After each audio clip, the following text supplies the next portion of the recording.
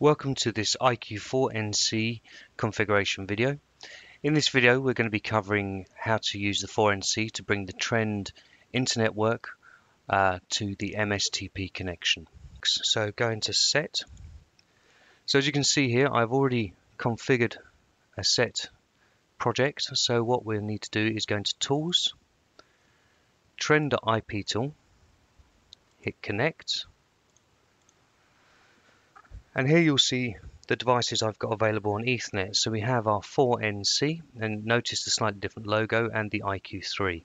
So first of all, we just want to double check that the IP address will be compatible. As you can see, this A here represents automatic addressing, so we know this is going to work. Okay, so go through onto the web page.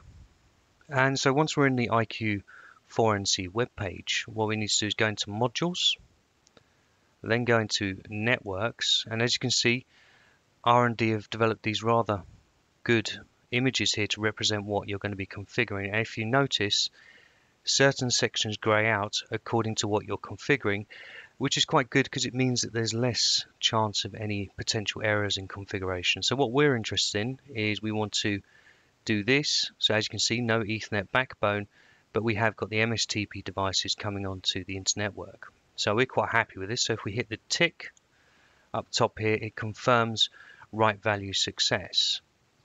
Now, because we haven't got an Ethernet backbone, then what we're going to need to do is actually establish our connection via the micro USB connection, because we're not going to be able to map this in set. So I'm not going to create a tour in IP tool. So if we close IP tool, now what I have done is connected a USB connection. Okay, so if you hit start, go to Control Panel, then into Device Manager,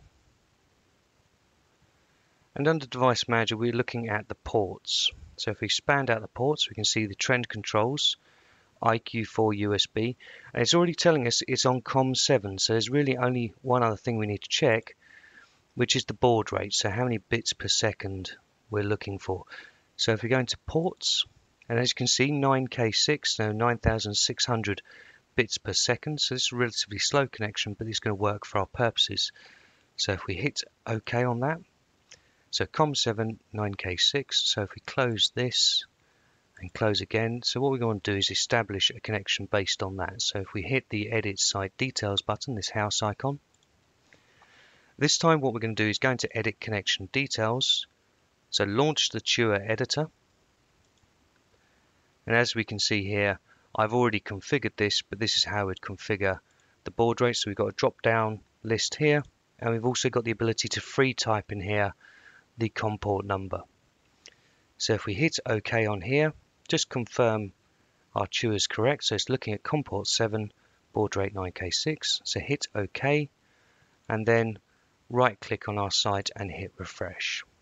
And again on the local LAN, as you can see, here's our 4NC with our ecodes attached. This is our MSTP network, and then refresh on the Internetwork, and we have 3 LANs. So let's refresh those in. So here's our 2 series LANs, and this connection is not designed for Ethernet backbone, so you will not find any Ethernet device on here. We'll recover something similar to this. Now, a couple of things to be aware of. So as you have a look here, our 4NC is connected, and as you can see, USB CNC 125. Now that is common to the Eco devices, which also have this micro USB connection, that what you get is a supervisor address of 125.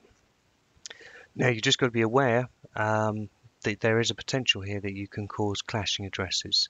So just be very careful that when you're setting up this connection, that you're the only one doing this particular connection at a time, or agree with your colleagues. Okay, well, thank you very much for watching this video. I hope you've enjoyed it, and I hope you enjoy using the NC. Thank you.